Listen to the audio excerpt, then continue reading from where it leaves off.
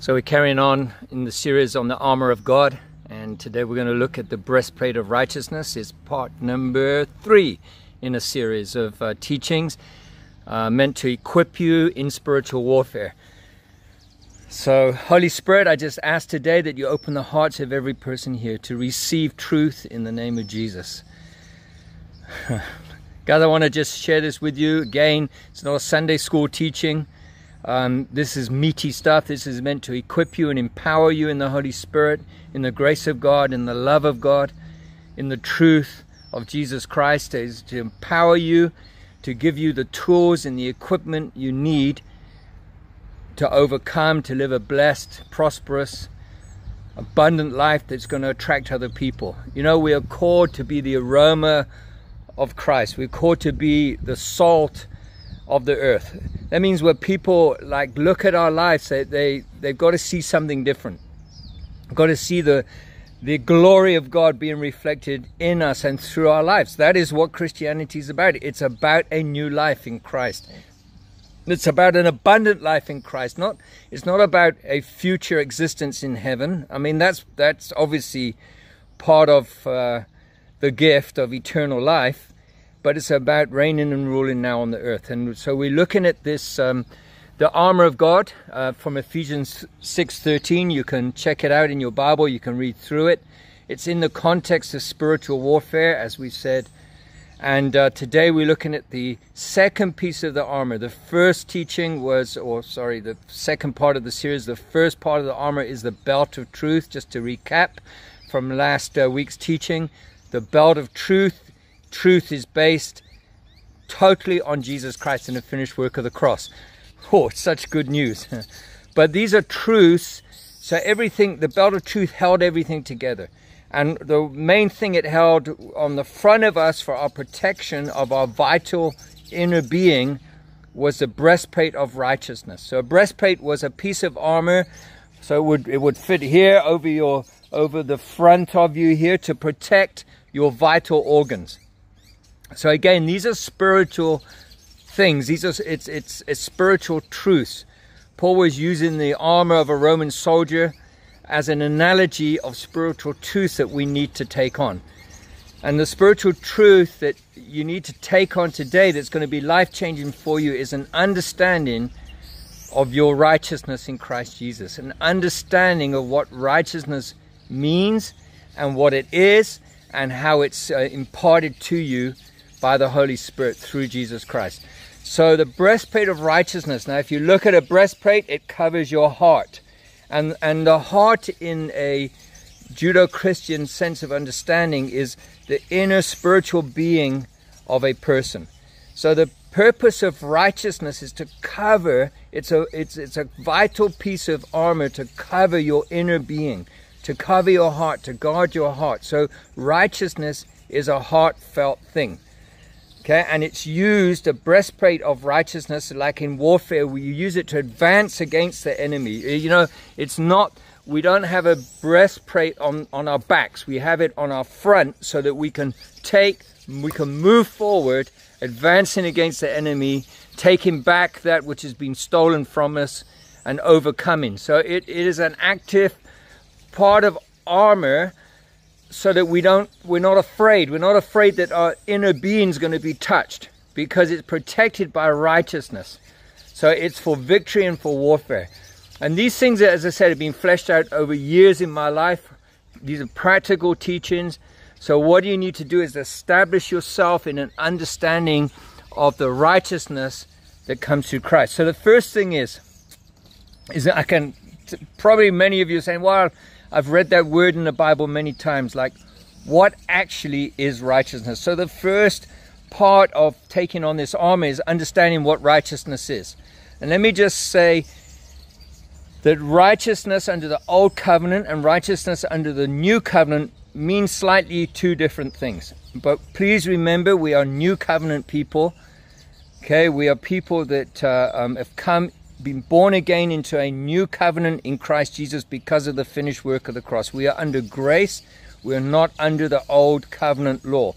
So when we look at righteousness, we want to look at it from a after the cross perspective. What does it mean after the cross to be righteous?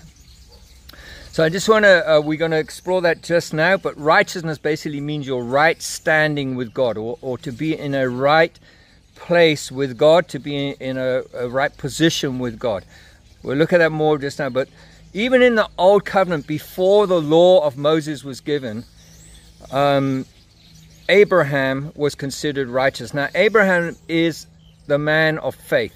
He's the father of the faithful. He's the father of those who are born again. So it's about, righteousness is not about right doing. It's about right believing that leads to right doing. So under the new covenant, and Abraham, even though he was in the Old Testament, he understood this. It says Abraham believed God, and it was credited to him as righteousness. Now this was before the law of Moses was given. Before the law of Moses was given, there was a man called Abraham, and we are his spiritual offspring.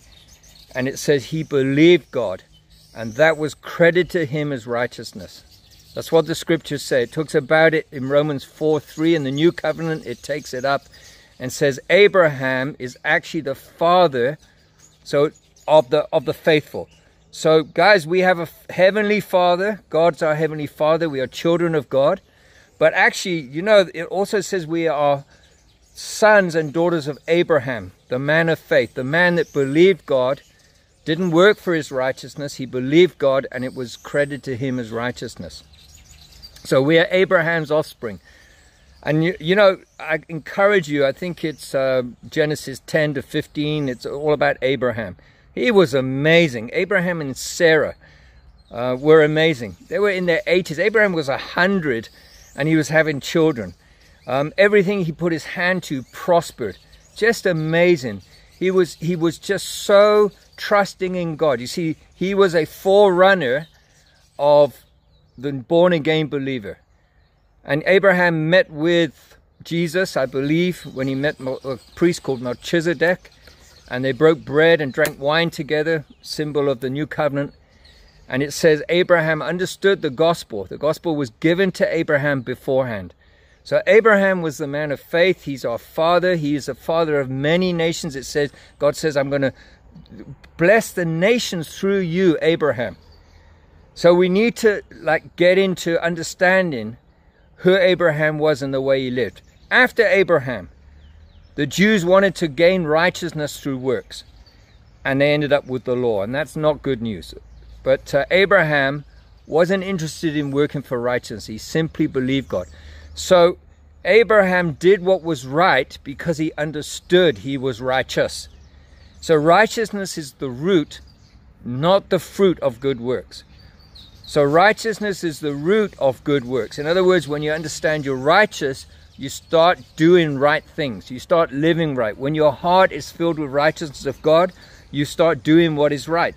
See, righteousness is the root of living in a right way, living in a holy way. And Abraham understood this. He believed God's promises. He said, even though I'm 80 years of age, I believe your promise that I'm going to have a son. Sarah and myself are going to have a son. Born of the promise. Oh, can you believe that? 80. I'm 64, and I don't know about having kids now, but it's interesting. The first son of the promise, his name was Isaac, he who laughs. That's very prophetic. But Abraham is our father. He's the father of those who are righteous by faith. And it's all about God's grace. It's a gift. Righteousness is a gift from God. So we just want to define righteousness a bit more. Like all armor, it's something you have to put on. It says in Ephesians chapter 6, put on the armor of God. So you have to decide to take this truth and put it onto your life. You have to choose to walk in the truth of the scriptures. And the scriptures say that for now, a righteousness has been revealed that is by faith, okay, in Jesus Christ. Romans 3:3. So we have now a righteousness, a right standing with God. So what is that righteousness? Let's just look at it again. Righteousness is a state of being that is acceptable to God. So it means God looks at us and sees us to be in a right spiritual condition and state. Righteousness is a right relationship and right standing with God. What is that relationship God wants from you? That you're his child, that you depend on him, that you trust in him, that you have faith in his goodness, not in your own efforts. Righteousness is not obtained through doing good works. Under the Old Testament, even under Islam, under all religion, righteousness is works-based. It's like, hey, if I do good things, I'm going to get right.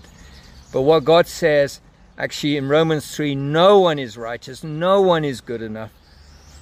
Everybody falls short, and that's why we need a different kind of righteousness, and it's a righteousness that comes by grace through believing in the finished work of the cross.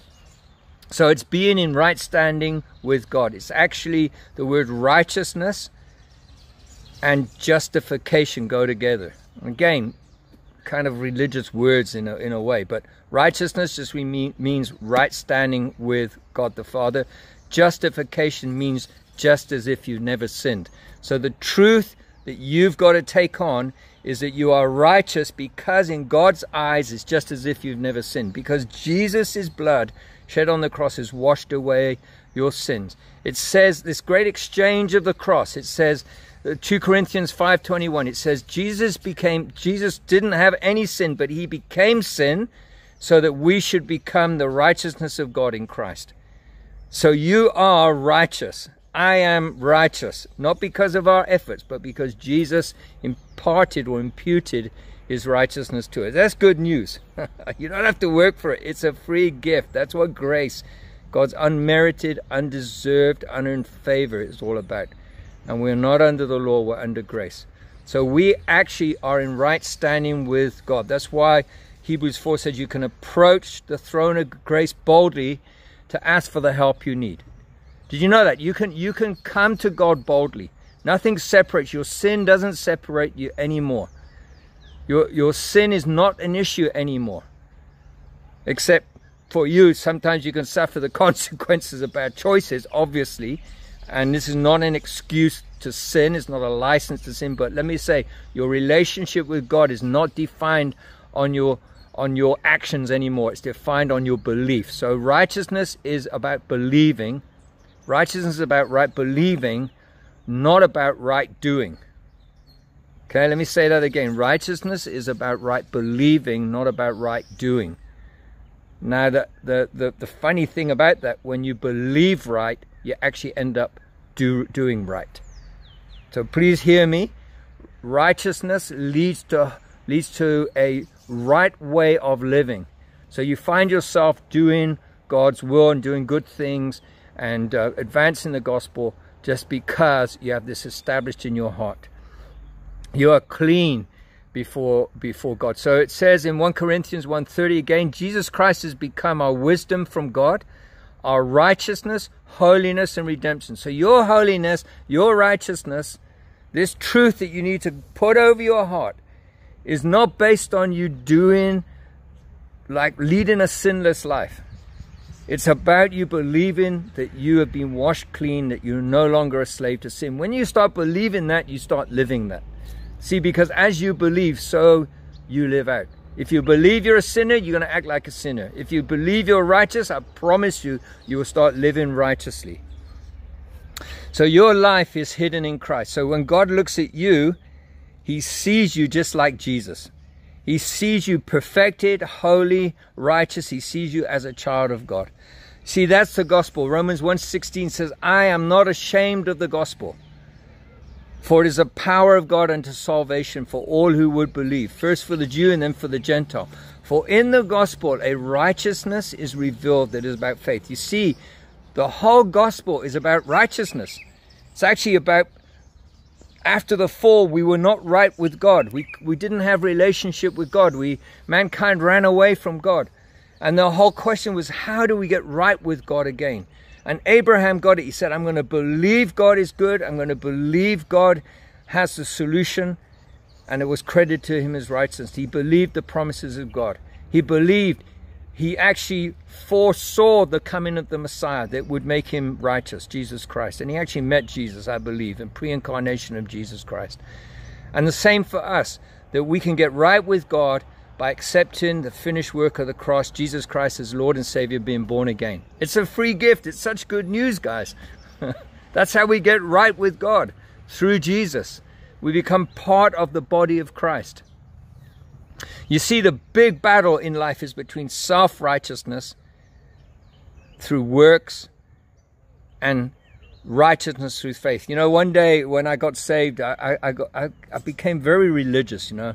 I thought, okay, I'm saved by grace, but I got to maintain my salvation by good works. And you know, I became very judgmental of others. I became very critical of others. In fact, I became very self-righteous. I thought it was about what I did, instead of depending on God's grace. And one day, I think it was about 2008, around there, God said to me, Gary, you're very self-righteous. You think you're better than other people. You think that you are right with me because of what you do. And I was shocked. I heard it so clearly. And the Lord said to me, like, you need to get into my grace. And I said, Lord, how do I get onto that highway of grace, that better place to live in of grace, your unmerited favor and undeserved favor? And he said to me, the on-ramp, he gave me a vision. It was like a highway of grace, and I saw an on-ramp, and it said righteousness. You get on to grace, into grace living, by understanding that you are right with God. And it took me years. It took me about 4 years of deeply studying righteousness and grace. And I realized the whole of Scripture is actually about this clash between religious self-righteousness and grace-based righteousness that make us children of God and worthy to operate in His name. So Galatians 2:20 says, I have been crucified with Christ, I no longer live. See, we died to self and been born again. The life I live in this body is by faith of the Son of God, who loved me and died for me. And it says, I do not set aside grace, for if righteousness could be obtained through religious law, Christ died for nothing. So the whole essence of righteousness is that Christ died that we should become right with the Father. And that's about the whole Bible, is about this great exchange of the cross, that Jesus became sin. He took our sins. That's why He died on the cross. And He imputed to us, spiritually, it's a spiritual mystery. But we who believe in Jesus Christ as Lord and Savior, we who are born again, have become right. So we need to renew our mind in this identity. Again, we need to replace lies, saying, hey, you got to work for God, you got to work for righteousness. We know that Israel tried that for years.